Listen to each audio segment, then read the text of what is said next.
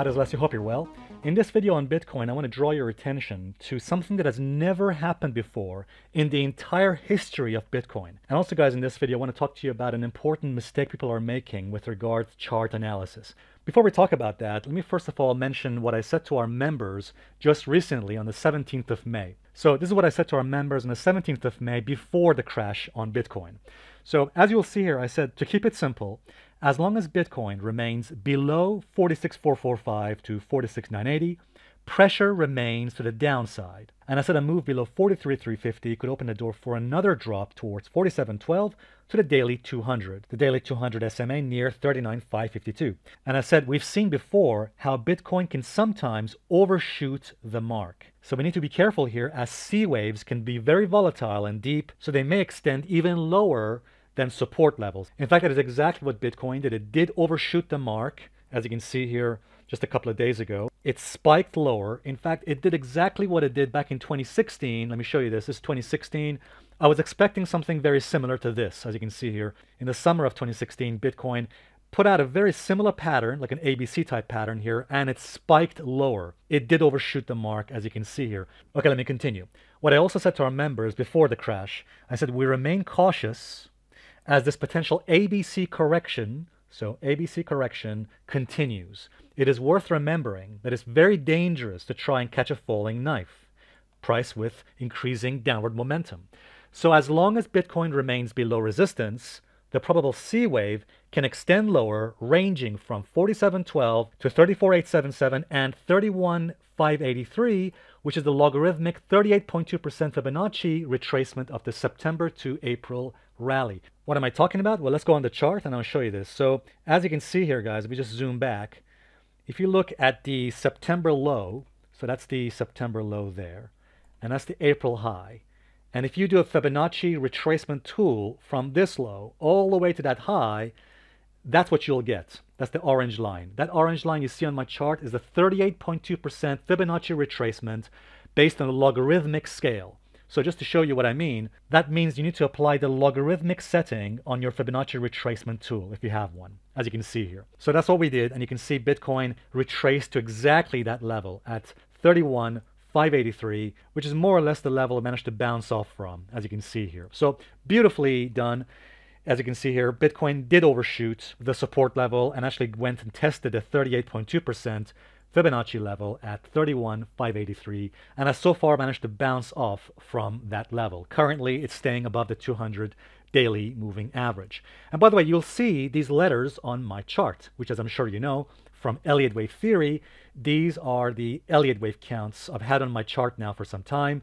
In fact, this is what I said to our members on the 2nd of May. I said, finally, in regards Bitcoin, as long as BTC remains below 62K, my higher probability expectation is still for a continuation of an ABC corrective pattern towards 45K to 40K levels over the next few weeks. So guys, my higher probability expectation for the last several weeks and months has been this is an A wave, potential B wave, and this is likely a C wave drop into support, the support level I mentioned just a few minutes ago, at the 38.2% logarithmic Fibonacci level, as you can see there. By the way, guys, before I talk to you about a significant thing that has not happened before on Bitcoin, I want to also just show you this, because in 2016, we had a very similar pattern.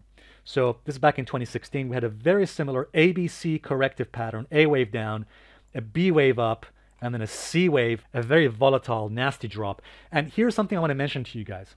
A lot of people are thinking that this drop in the price of Bitcoin means we're in a bear market. That is incorrect. Look, it is very dangerous to call something a bear market just because it's dropped by some arbitrary number. So what's happening is some YouTubers and some Bitcoin chartists are wrongly saying that Bitcoin is in a bear market just because it's dropped by 50%.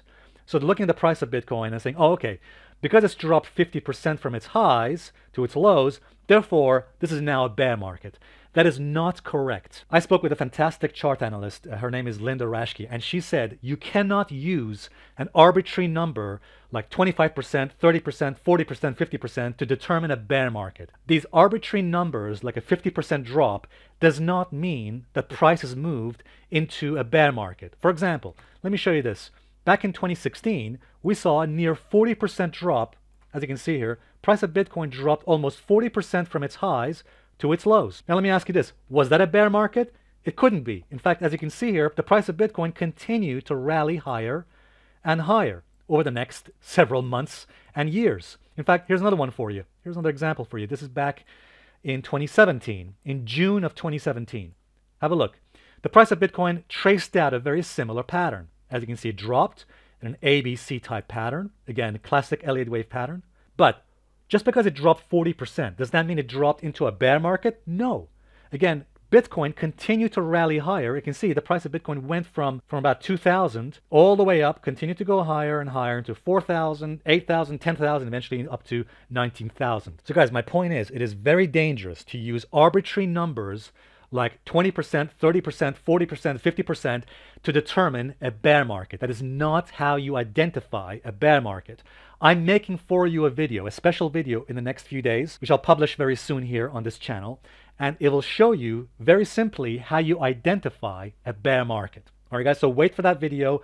I'll be publishing that very soon on how you can identify the start of a bear market. It has nothing to do with arbitrary numbers like 20%, 40%, 50%, or things like that. So guys, so far so good. Bitcoin has put out a very nice, decent ABC pattern, which we've been expecting now for some time.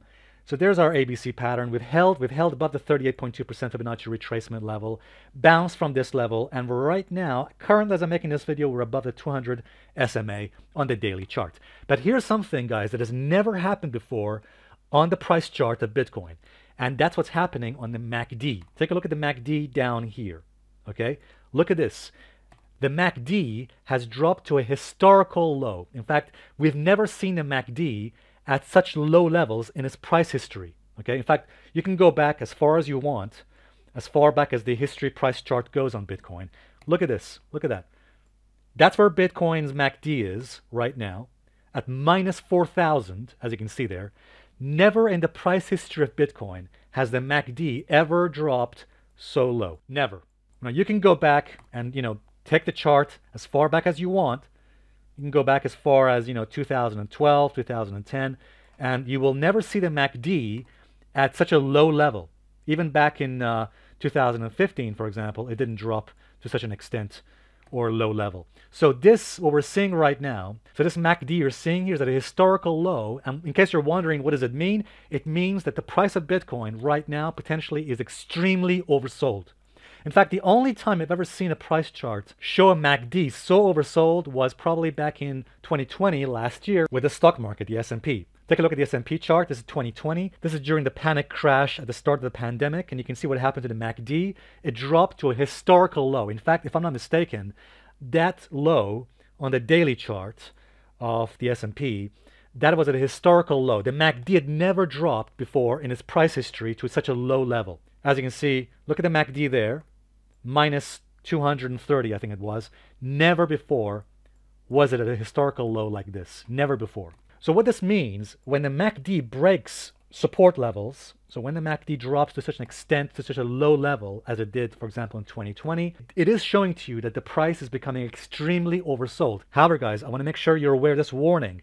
Just because something is oversold does not mean it's bottomed. So as you saw for yourself in 2020, yes, the price did become extremely oversold and the MACD did drop to historical lows, but it took some time before the price bottomed out. Okay? So just because something is extremely oversold does not mean that it has bottomed. We have to wait for an uptrend. The same thing applies with Bitcoin right now. Yes, the MACD has become extremely oversold. It has dropped to historical lows, never before on the price chart of Bitcoin. But that does not necessarily mean, just because something is oversold, that the price is necessarily bottomed out, okay? Again, bottoming is a process. We have to be patient, okay?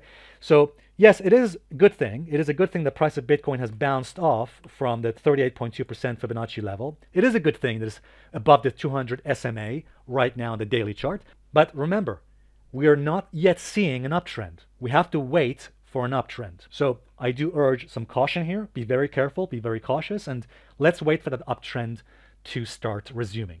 All right, guys, before I finish the video, I just want to give a shout out to my good friend Sarah, who has a channel on YouTube called Hello Iran TV. Guys, if you haven't subscribed to her channel, please do so. In fact, I have posted some of my own videos of my trip to Iran on her channel, so if you haven't seen it yet, go ahead and check it out. you'll be able to see some of my own videos and also Sarah's videos, which are fantastic on her channel. So guys, please subscribe. Go to this link you're seeing here, youtube.com/HelloIranTV. Join up, and I really appreciate it, guys. Thanks very much indeed. Bye for now.